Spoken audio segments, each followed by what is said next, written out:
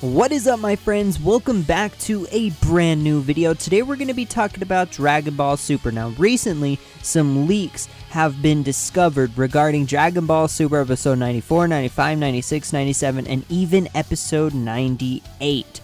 Recently, in yesterday's video, I talked about how if there were like any errors in the video, or just to make a video of it, if any spoilers released afterwards, I would cover it. So this is me living up to my promise, as always. So the title leaks, shout out to Herms over on Twitter. I've got the link to his Twitter in the description below, and I've also got the link to my Twitter in the description below, so go give both of us a follow.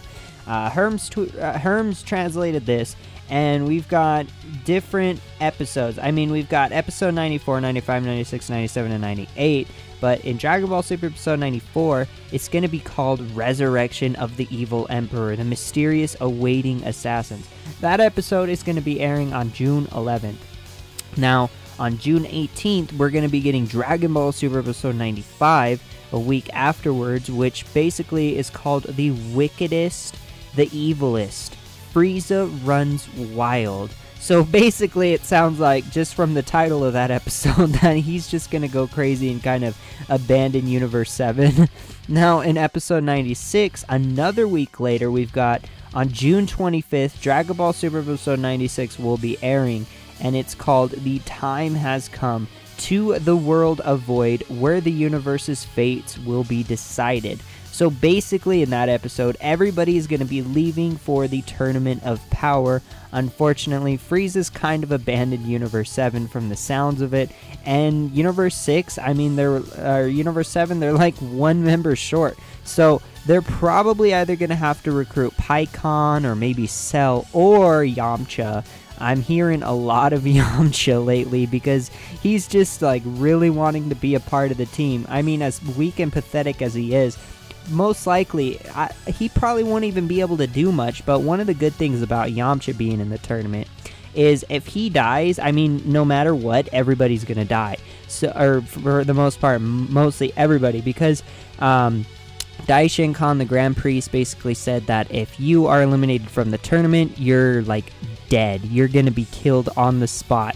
So this is going to lead Vegeta and Goku and Gohan to like their breaking point. This is gonna make them drive like crazy, and they're gonna ascend to their next transformation, which it's gonna the death of their friends is gonna like basically make it so they go to their limit, their breaking point, and they're gonna ascend to the next level. The thought of this and this happening, it's gonna drive them crazy. I mean, just imagine your own race, your own kind, people you're so close to, people you love, just dying in front of your eyes.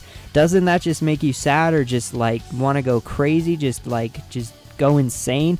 I mean, look at what happened with Goku.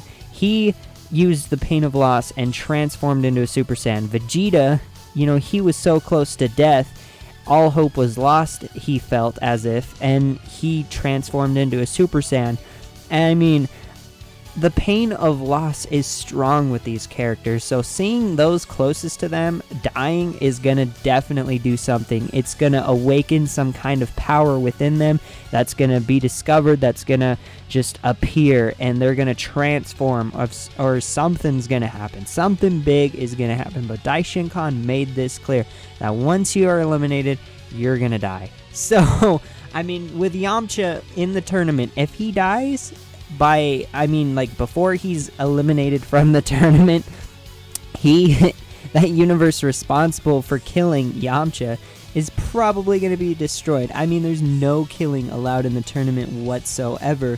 On the other hand, if you are eliminated, you're going to die on the spot. So the thought of, I mean, that's just insane. So Yamcha is probably going to replace whoever is going to, just abandon Universe 7, which is probably most likely going to be Frieza from the sounds of it.